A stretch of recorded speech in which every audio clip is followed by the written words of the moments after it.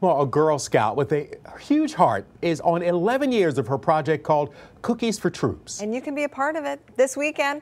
Elizabeth Popovich collects donations to send Girl Scout cookies to troops stationed overseas. Since 2011, the fundraiser has raised $210,000. That translates to about 51,000 boxes of Girl Scout cookies sent to the troops. Now, Elizabeth is now a high school senior, and we asked her about her journey as she completes her final year of Cookies for Troops.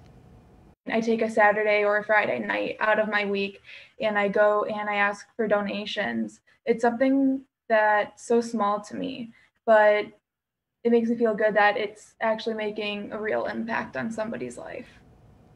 I bet you it does make an impact. Elizabeth and Girl Scout Troop 75924 will be at Nina Silvaggio in Clinton Township all weekend long. They'll be collecting donations and selling cookies Friday, Saturday, and Sunday from 10 a.m. to 6 p.m. all 3 days. Good for her. Yeah. What an effort.